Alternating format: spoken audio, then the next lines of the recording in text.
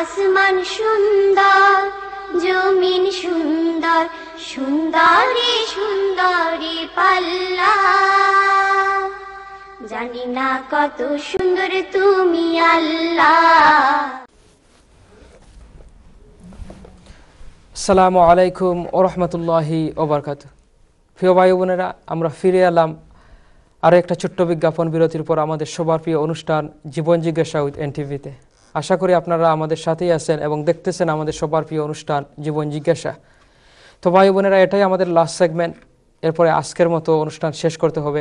আপনারা যে বা যারা যে কোনো কারণে পৃথিবীর যে প্রান্ত থেকে আজকের অনুষ্ঠান দেখতে পারেন নাই, যে কোনো অসুবিধার কারণে আপনারা আমাদের অনুষ্ঠান দেখে নিতে পারেন এনটিভি ইউরোপের ইউটিউব পেজে অথবা ফেসবুক পেজে দেওয়া হবে। আপনারা এটা দেখে নিতে পারেন পরবর্তী যে কোনো এক সময়। তো ভাই বোনেরা, আপনারা জানেন আগামী রবিবার ঈদ। সেই ঈদের কারণে বিশেষ করে যারা ইউকেতে আছেন আমাদের যে ভাইয়েরা যে স্পোর্টস কার নিয়ে বা অনেক কিছু রাস্তায় নিয়ে স্পিডিংয়ের জন্য বাহির হন, আমাকে বলা হয়েছে এ বিষয়ে বলার জন্য যে আমাদের ভাইয়েরা যারা বাহির হন ঈদের জামাত পরে, আপনারা অত্যন্ত কেয়ারফুলের সাথে ড্রাইভ করবেন যেন একদিনের আনন্দের জন্য সারাটা জীবনের যেন কাল হয়ে না আসে। ফ্যামিলিতে যেন কান্নাটা সারাটা জীবনের জন্য নিয়ে না আসেন একদিন আনন্দ করার জন্য। মহান রব্বুল আলামিন আমাদের সকলকে যেন সুন্দরভাবে ঈদ উদযাপন করার তৌফিক দান করেন এবং আমরা যেন সহি সালামতে ঈদটা উদযাপন করতে পারি। আমাদের একদিনের আনন্দ যেন আমাদের ফ্যামিলি সবার জন্য যেন কাল হয়ে না আসে। তো ভাই বোনেরা, আমি আর বেশিক্ষণ সময় নিচ্ছি না, আমি যাচ্ছি আমাদের হুজুরের কাছে। আমরা বিরতির সময় একটা প্রশ্ন নিয়েছিলাম, ইনশাআল্লাহ হুজুর এই প্রশ্নের উত্তর দিবেন। হুজুর প্রশ্নটা বোন করেছিলেন, উনার শাশুড়ি এই যে ঈদের পরে বা উমরাতে যাবেন উনার মেয়ের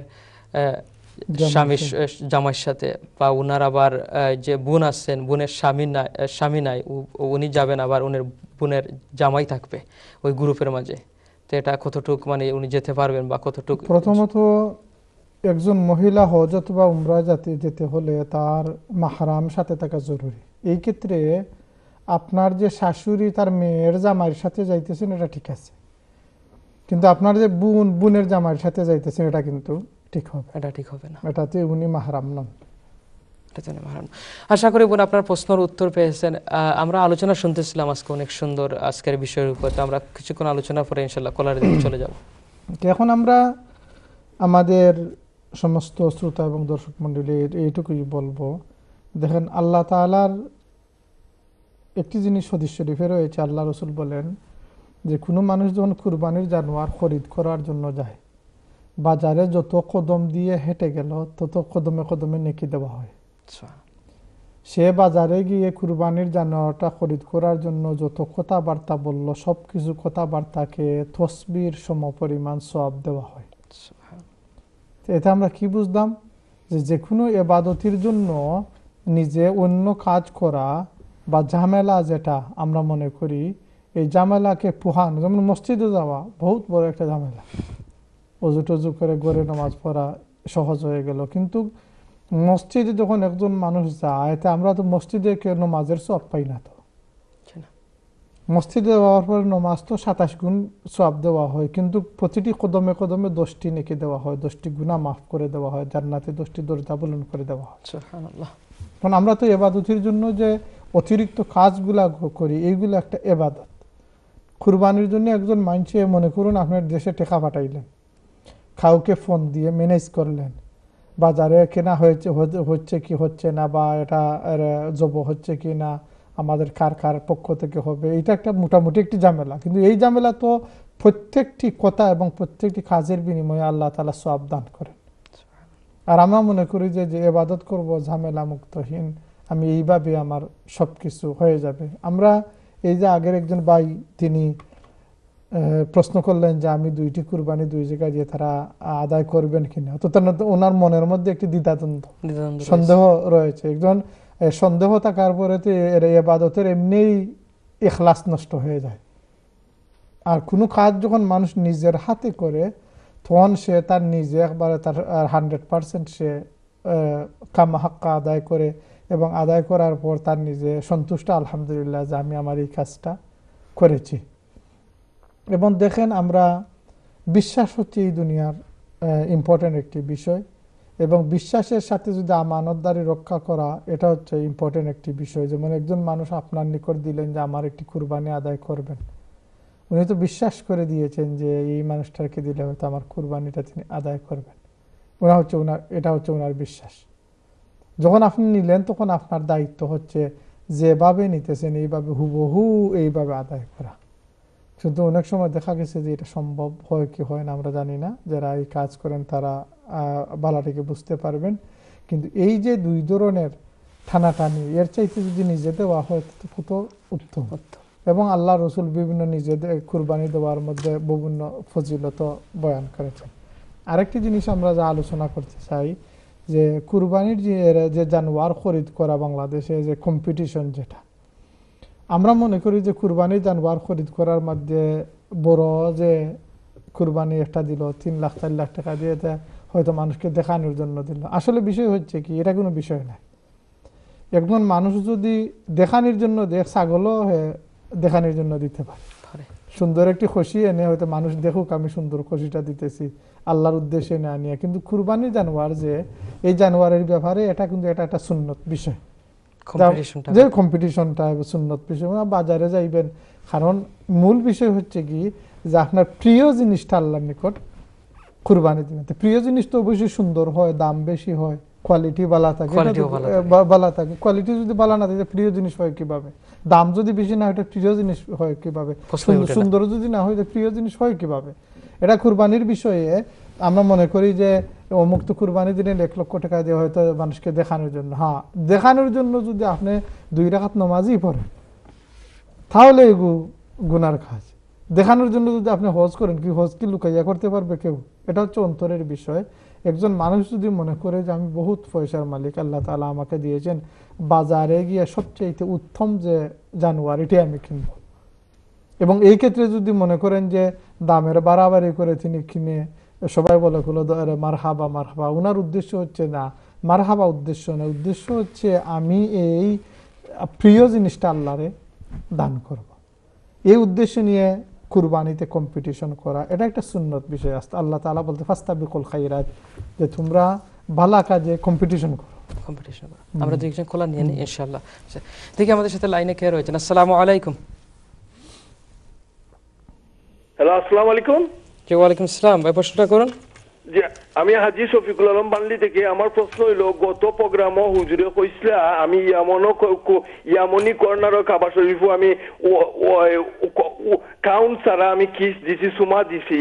তাইনে আমার কইছিল হজরে আসোয়াত আমি কিস দি সুমা দিতাম, আমি আরবার হজরে হইতাম। হুজুরে রাইট কথা কইছেন। আমি হজরের আসোয়াত সুনিয়তে আমি আমার আব্দিয়া সোয়াইছি এবং হজরে আসোয়া আমি দেখছি। এরপরে মুকামে ইব্রাহিমের সামনে বর্তমানে যে ইমাম সাহেব যেখানে বইয়া মক্কার ইমাম সাহেব নামাজ পড়াইন, আমি খাড়া হইয়া 2 রাকাত নামাজ পড়ছি আমার সহপাঠিকার দায়, আমার সহপাঠিনীর দায়, এবং কাবা শরীফের দরজা খোলা দেখছি, এবং কাবা শরীফের দরজার উপরে দি দরজা দিলাম আপনাকে সরাসরি প্রশ্নতে চলে যাবেন না। আমি কাবা শরীফের দরজা যে আমি জানাম, আমার প্রশ্নটা হইল কাবা শরীফের দরজা আমি ফুল দিয়া সাজানো দেখছি, যে আমারে তারা বিটে হামাইবার দিব হো 2002 সেনে দুনিয়াটা মুসলমান হয় না স্যার। জাযাকাল্লাহ আপনার প্রশ্নের জন্য। আমরা ইনশাআল্লাহ চলে যাব আমাদের পরবর্তী কলার। আসসালামু আলাইকুম। ওয়ালাইকুম আসসালাম। জি ভাই, প্রশ্নটা করুন, আমরা আপনাকে শুনতে পাচ্ছি। ভাই আমার প্রশ্নটা আসলে একটু ব্যাপারটা হচ্ছে এইরকম যে ওই কোরবানি, আমরা তো আসলে আমি ইউকে তে থাকি ভাই। জি। তো আমি আসলে ওই এখানে যে বুচার শপগুলো থাকে হালাল শপ, ওদের মাধ্যমে কোরবানি দেই। জি ইনশাআল্লাহ। মানে কোনো ডাউট নাই, যেহেতু আজকে ওই প্রোগ্রামটা হচ্ছিল এর জন্য আপনাদের সাথে একটু ডিসকাস করা যে এটা কতখানি ঠিক। কারণ আমরা তো আসলে কোরবানি দেখছিও না, জাস্ট আল্লাহর উপরে বিশ্বাস করে আমরা এখানে কোরবানি দিচ্ছি। জি। আর একটা ব্যাপার হচ্ছে যে ওই কোরবানির মাংস যেমন বাংলাদেশে থাকতে আমরা ওই 3 ভাগ করতাম, 1 ভাগ ফকিরকে দিয়ে দিতাম, আর এখানে তো আসলে সেই অপরচুনিটিটা নাই। তো আমার প্রশ্নটা হচ্ছে এইখানে যে আসলে কোরবানির ওই মাংসের ভাগ যে করা হয়, এটা আসলে রাইট রুলিংটা কি? জাযাকাল্লাহ ভাই, আপনার প্রশ্ন আমরা বুঝতে পেরেছি। ইনশাআল্লাহ মুহাদ্দিস সাহেব হুজুর আপনার প্রশ্নের উত্তর দিবেন এবং এই বিষয়ে কথা বলবেন। আমি আর খোলা নিচ্ছি না, আমাদের সময় স্বল্পতার কারণে আমরা ইনশাআল্লাহ এই প্রশ্নের উত্তর দিয়ে ইনশাআল্লাহ হুজুরের কাছে 1 মিনিটের সময়ে আজকের বিষয়ের বক্তব্য শুনে তারপরে প্রোগ্রাম শেষ করতে হবে। হুজুর, প্রশ্নের যদি উত্তরটা মাংসটা কিভাবে? জি ভাইয়া, গ্রোসারি দোকানের মাধ্যমে যে আমরা কুরবানি আদায় করি, এটাও আপনি যেভাবে বলেছেন অবশ্যই বিশ্বাসের উপরে। তবে আমরা কয়েক বছর যাবৎ একটি বিষয় আমরা লক্ষ্য করে তাদেরকে বলেছি, আশা করি বিভিন্ন দোকান বা মালিক বা যারা কুরবানি দেন তারা এটা খেয়াল করবেন। কুরবানি কিন্তু জবাই করার টাইম হলো ঈদুল আজহার নামাজ পড়ার পরে কুরবানি জবাই হবে। এই ক্ষেত্রে যদি কুরবানিটা নামাজের আগে জবাই হয়ে যায় তাহলে কুরবানি আদায় হয় না। এই জন্য আমরা গ্রোসারি মালিক যারা তাদেরকে বারবার প্রচারণা করে বা আমরা তাদেরকে বুঝিয়ে দিয়েছি যে আপনারা প্রয়োজন বুঝে, যেহেতু কুরবানি 3 দিন দেওয়া জায়েজ আছে, তো এই দিন যদি জোহরের পরেই কুরবানি জবাই করেন তাহলে নিশ্চিত হয়ে গেলেন যে সব মসজিদের জমাতগুলা শেষ হয়ে গেছে এবং যে সমস্ত মুসল্লিরা সবাই নামাজ পড়ে ফেলেছেন, এই নিশ্চিত হওয়া যায়। এবং দ্বিতীয়ত আমরা আরেকটি বিষয়, যারা কুরবানি আদায় করেন তাদেরকে আমরা বুঝানোর চেষ্টা করেছি যে গ্রোসারি যারা কুরবানি যারা দেন তারা বলেন যে এরা তো নামাজ পড়ার পরেই জোরের খাওয়ার জন্য তারা কুরবানির গোশতের জন্য এসে তারা দেন। এখন তাদেরও বোঝা উচিত যেহেতু এটা আমাদের বাড়ি নয়, উঠান নয় বা আমাদের এলাকা নয়, তারা অন্যখান থেকে জবাই করে স্লটার হাউস থেকে জবাই করে এনে দিতে হয়। তখন আপনি যখন কুরবানি দিবেন তখন গ্রোসারিকে বলে দেন যে আমার কুরবানিটা জোহরের বাদে জবাই করুন, আমার গোশত আগামীকাল করলে দিবেন, তাহলে এখানে মশলার কোনো বেশ কম হয় না। দ্বিতীয়ত আপনি যে বলেছেন যে আমরা বাংলাদেশে থাকতে 3 ভাগে বিভক্ত করে দিতাম, মানে এটা মুস্তাহাব 3 ভাগে বিভক্ত করা। এদেশে যেহেতু এই ধরনের অপরচুনিটি নেই, সুতরাং আমরা এখানে আমরা নিজে খাইব, আত্মীয় স্বজন যারা ধনীরাও কিন্তু হাদিয়া দেওয়া যায়। কুরবানির গোশত আমাদের পাড়া প্রতিবেশী বা নেইবার যারা আছে তাদেরকে আমরা হাদিয়া দিব, বা কুটুম কেশ থাকলে দূরেও তাদেরকে নিয়ে দিতে পারি। যেমন এদেশে বহুতের ভাই বোন আছে অন্য টাউনে থাকে, তাদেরকে গাড়ি দিয়ে নিয়ে তারা আমরা দিতে পারি। দিলে কুরবানিও আদায় হবে এবং আমাদের সুন্নতও আদায় হবে ইনশাল্লাহ। আপনি আজকের বিষয়ের উপরে কিছু জি, আমরা আজকের বিষয়ের উপরে আমাদের আল্লাহ তাআলার সীমাহীন মেহেরবানি যে কুরবানি আমরা স্বাভাবিক একটি জানোয়ার আল্লাহকে দিয়েছি এবং এই জানোয়ার দেওয়ার কারণে আল্লাহ তাআলা আমাদেরকে তার নৈকট্য প্রাপ্ত বান্দাদের মধ্যে শামিল করতেছেন এবং এই জানোয়ারটির প্রতিটি পশমে আমরা নেকি পাইব এবং কিয়ামতের দিন এই জানোয়ারটি আমাদেরকে দেওয়া হবে, এটার পিঠে চড়ে আমরা ফুলসিরাত পার হব। এর চাইতে গুরুত্বপূর্ণ বিষয় আর কুরবানির জন্য কি হতে পারে। আল্লাহ তাআলা আমাদেরকে সবাইকে ভালোভাবে খালিস নিয়তে কুরবানি আদায় করার তৌফিক দান করুন। আসসালামু আলাইকুম ওয়া রাহমাতুল্লাহি ওয়া বারাকাতুহু। প্রিয় ভাই বোনেরা, আগামী সপ্তাহ পর্যন্ত ভালো থাকুন, সুস্থ থাকুন। আসসালামু আলাইকুম ওয়া রাহমাতুল্লাহি ওয়া বারাকাতুহু।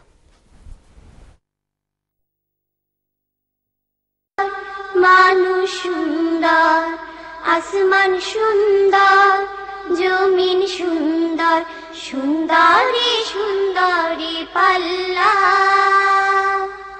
জানি না কত